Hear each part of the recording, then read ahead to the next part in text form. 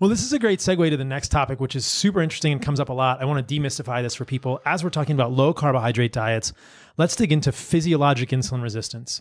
So you and I talked a lot before I did the podcast with the folks from Mastering Diabetes, who are two great guys who are treating type 1 diabetes with a fruitarian diet.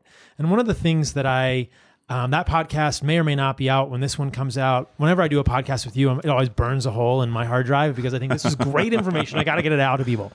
But one of the things that is sometimes leveled against ketogenic diets, quote, by people who are favoring high carb, is that ketogenic diets cause insulin resistance. And I think this is very misleading and overly generalized. So let's dig into this and help people understand the difference between pathological systemic insulin resistance and what we might call glucose sparing at the level of the muscle, which is a normal physiologic phenomenon during a low carbohydrate diet. Yeah, so I think where this all starts is with a misconception about what insulin does, and then conflating two very different states, physiological states. And so, like we talked about, the main role of, or one of the main roles of insulin in my mind is anti-catabolism, which means that it stops you breaking down tissue. Everybody thinks that the role of insulin is to shove glucose into cells, and I think that is the case because we discovered insulin and we focused on insulin because of type 1 diabetes and the treatment of type 1 diabetes. In type 1 diabetes, you have to take exogenous insulin. You have to inject it because you're not making any. And in that scenario, you're injecting insulin peripherally at a dose that will push glucose into cells. One of the ways that it controls blood sugar, though, is by acting on the tissues, muscle tissue, fat tissue, to not break down and deliver gluconeogenic substrate to the liver. So the liver is making a lot of this glucose, and then you are stopping the supply of substrate because unabated, no insulin, your muscle starts to break down, your fat starts to break down, the amino acids, fatty acids, glycerol are just delivered to the liver, and the liver's like, crap, I better make glucose out of this because that's all I can do. And again, there's no insulin, so there's no brakes on the liver doing that. So the liver just pumps out all this extra glucose. And all of this is kind of conflated because if you inject insulin and glucose goes down, you're assuming, oh yeah, that's because the glucose has been shoved into a cell. It's not just that. It's also that the liver is making less glucose. And in type 2 diabetes, that is where most of the glucose is coming from, is unabated gluconeogenesis in the liver. And that is happening because the fat tissue particularly, but also potentially the muscle tissue, is insulin resistant. It is said, no more insulin for me. I have enough energy on board in my cell that I'm not using. So you can't shove any more into me. And then you get to a point where they start to break down. You have amino acid turnover in the muscle. You have fatty acid turnover in the adipose tissue. And those are then delivered to the liver, which again has this, it's partly supply driven. Like this stuff just shows up and it's like, well, what am I going to do with it? It's glucose is less toxic than having loads of glycerol and free fatty acids and all this stuff just like floating around. So I'm going to turn it into glucose. And this is why the states are so different in physiological insulin resistance, where blood glucose is low because you're not getting any in through the diet. And then you have tissues, particularly the muscle tissue, which can adapt to using free fatty acids released either from the diet or released from the adipose tissue if you're in a deficit. And then there are some tissues in the body that do have a requirement for glucose. They can't fat adapt, particularly certain cells in the brain and the red blood cells. So you need whatever glucose you have to be spared for those cells. So the muscle tissue says, do you know what? I can run on fat, so I'm just going to turn off this insulin signal, and you don't need to give me any glucose because I'm sparing the glucose for the rest of the body. And in that state, yes, you will also have elevated free fatty acids like you do in type 2 diabetes, but you have very low glucose. So there's a completely different states. This is the body, and because of the role of insulin, this is the body deciding which nutrient should go, because nutrient partitioning is insulin's essentially its main job. And that is insulin acting correctly. In that state, you don't have enough glucose to run all the cells in your body. So the body selectively says, this can run on fat, this needs glucose, so it's going to be spared. for those tissues. But what happens is then if you give somebody a boatload of carbohydrate and they've been on a ketogenic diet for a long period of time, those cells have still turned down the insulin signal, right? So you're gonna get this massive spike in blood sugar and say, holy crap, this guy has insulin resistance. But if you had them eat some carbohydrates for 3 or 4 days, this is probably somebody who in that interim improved their, particularly if they were overweight or insulin resistant before, they improved their body composition, potentially maybe lost some weight. Their metabolic health has almost certainly improved, but you just need to give them some carbohydrate for them to turn that signal back on. So it's complex physiology. We really need a whiteboard, a lecture. But I love this conversation. So what Tommy is saying, I'll just try and summarize it or regurgitate it for people in a different way, and hopefully it'll become even more clear.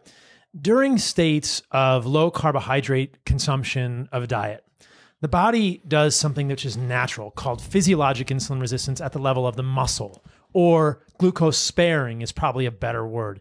And so what's happening there, and there are studies which show that even one low carb meal at night can do this. And so pregnant women who are doing a glucose tolerance test or a glucola the next day should not be doing a low carb meal, or they can do a low carb meal if they want to. But if a pregnant woman does a low carb meal the night before a glucose tolerance test, they can look insulin resistant the next day because that test is sort of flawed, right?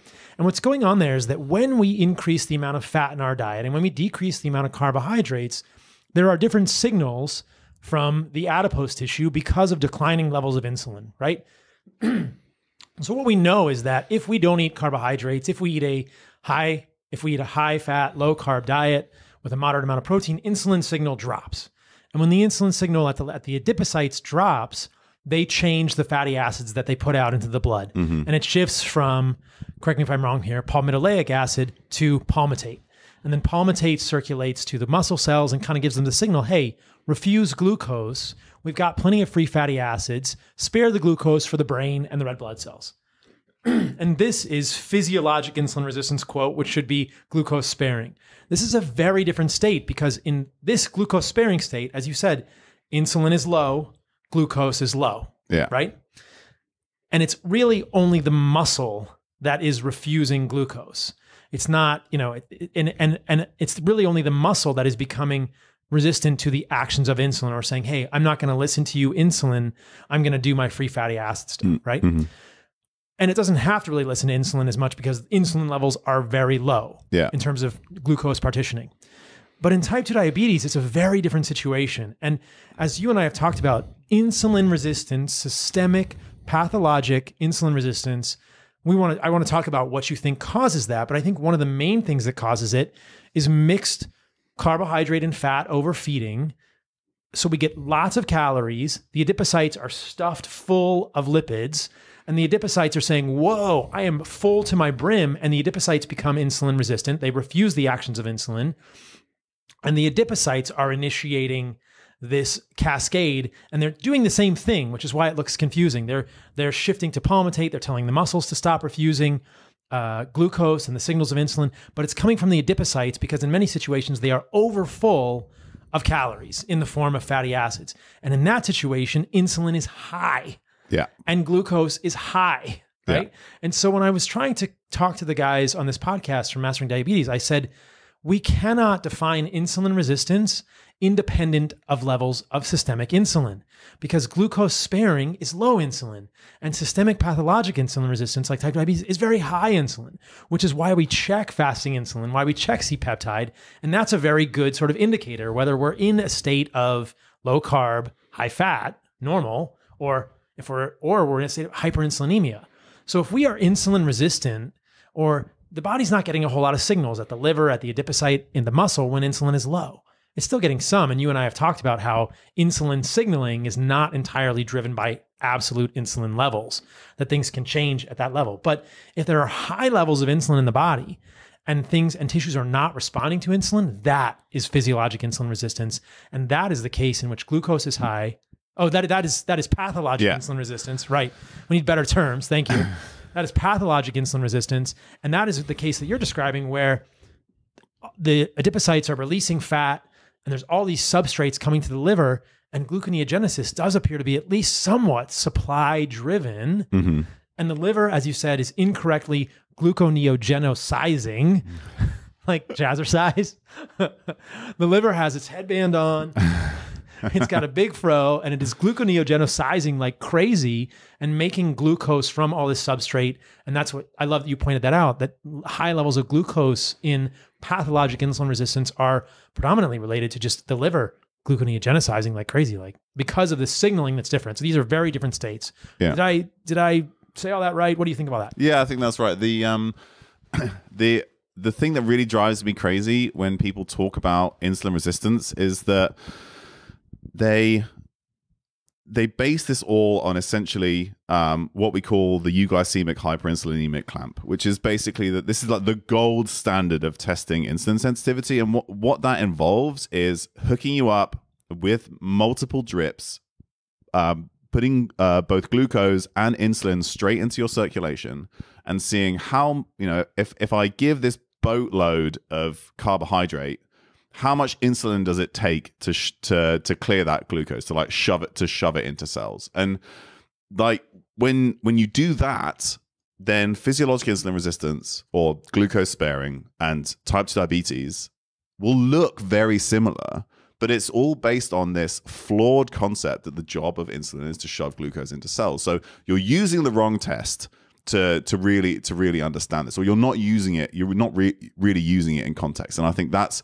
where the big problem comes from. That the main test that we use, the gold standard, is based on a flawed physiological understanding of what insulin does, or a limited understanding. Yeah. And as you and I talked about, there are multiple roles of insulin, and this was your sort of paradigm. That the first role of insulin was an autocrine effect in the pancreas, sort of limiting glucose. So why don't you just give people sort of your perspective on the some sort of hierarchy? What are the roles of insulin, and where does pushing glucose into cells fall in that hierarchy? Yeah, so it does do that once the level is high enough. And so I think about insulin as it tours through the body. Like, where does it, if it's produced normally in the pancreas, where does it go first, and then what does it do, and in that order. So as soon as it's released in the pancreas, it acts to inhibit the release of glucagon, as long as the pancreas is insulin sensitive. And glucagon, obviously, being part of the signal telling you to break down tissue and activate gluconeogenesis in the liver. And so first it does that, it suppresses glucagon secretion, and then it goes to the liver, where it alters turns gluconeogenesis on and off. Are you needing to make more glucose or less? And obviously, if you're in a ketogenic state, you will need more gluconeogenesis, and there is some evidence for that because you're not getting that carbohydrate in the diet, and so insulin is low, more gluconeogenesis. And then it goes out into the circulation, and the first thing that it does is to suppress or be anti-catabolic in the muscle tissue and the adipose tissue. So when you they've done nice studies where you basically inject insulin into like one limb, and then you look at the amount of a substrate coming in and coming out. So at the lower doses of insulin, you reduce circulating fatty acids. So the first thing that it does is be anti-catabolic in the adipose tissue, or start to cause the uptake of fatty acids from the circulation. And then to start finally shoving glucose into cells, you need to increase the dose yet again. So of all the things that insulin does, requiring the highest circulating amount, the final thing is glucose uptake into